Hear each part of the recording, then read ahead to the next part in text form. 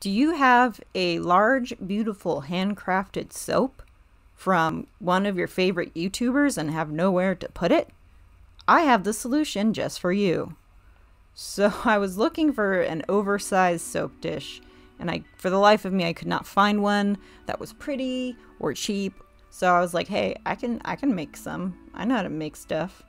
So I picked up these mini tray molds, which happened to fit perfectly, and decided I would make a bunch of them and just have fun. So for our first tray mold, I'm doing a blue kind of dirty pour, and you'll see that I'm using a teal pigment. And for the second color, I'm using a little bit of a white pigment, and they're not alcohol inks, they are pigments. I'm leaning towards pigments these days. And next up I have this interesting glitter type silver leaf foil stuff that I picked up from Michael's. I think they want it to be like silver leaf, but it doesn't act like silver leaf. It's just more of a chunky glitter. It adds some funky shapes to your piece. And here I'm adding the pores and we'll pour it in.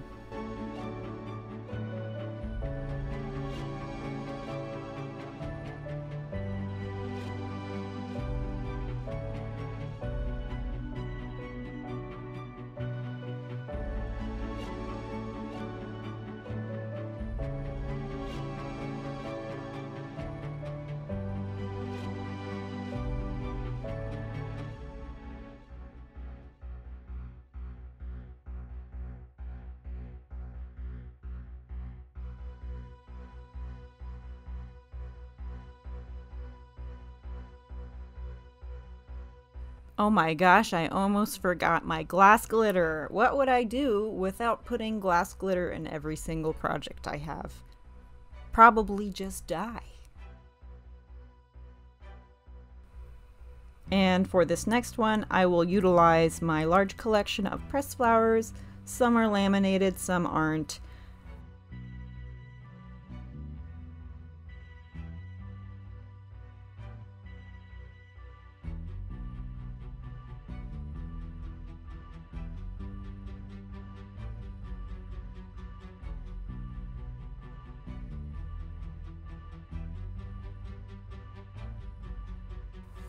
And for the next tray, I wanted to try and get that toning right for the resin.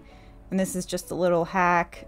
When your resin goes kind of yellow and you think, oh, I can only use this for opaque stuff or dark stuff, you can actually add a smidge of blue or purple. In this case, I do both to tone out the yellow. And this is a trick used by hairstylists. If you ever get your hair bleached and it turns yellow, they will put a toner on it, which is usually purple. So that's a little trick that I figured out that you can use.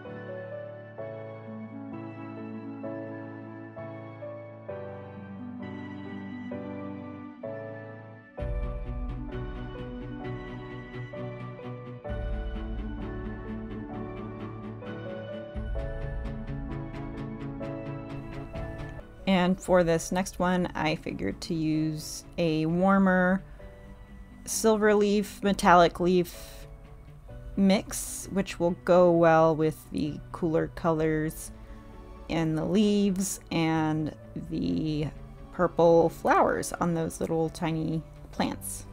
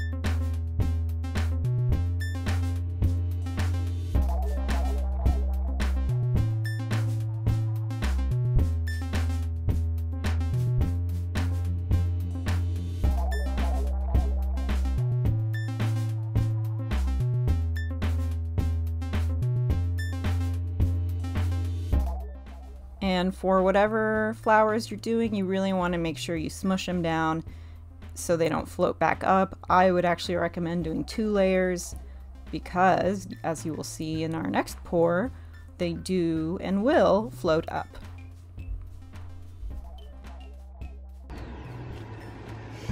Alright, sorry about the background noise. I'm currently 3D printing or doing something for a video, upcoming video. Shit, my battery's low. So I'm gonna demold this one first. Oh, that was pretty. Yeah. I was not expecting like this nice clarity we have going on here.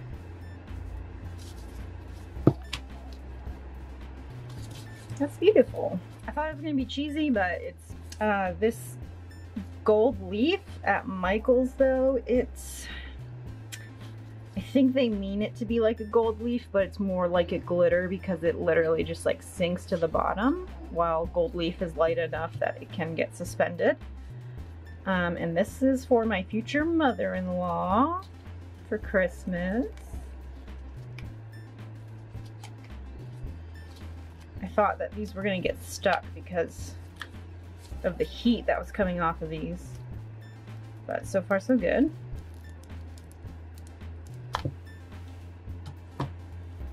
And that's so pretty.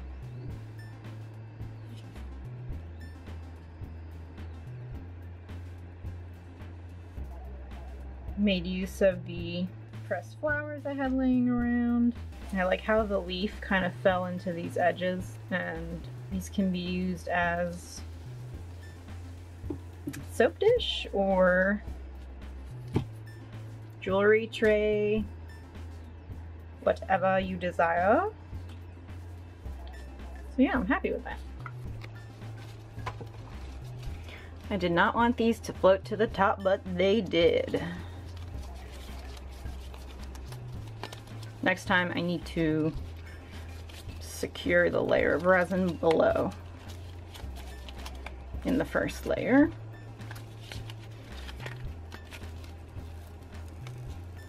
Oh, all of them did. That's funny. But it looks kind of cool. Except for these stupid bubbles. Maybe I'll put another layer.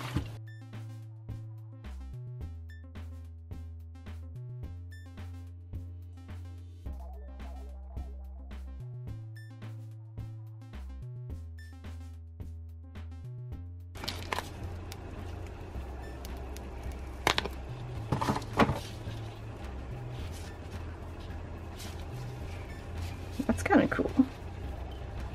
Why is it bent upward like that? It's kind of weird. Yeah, this came out kind of cool. Got all these orchids and gold leaf.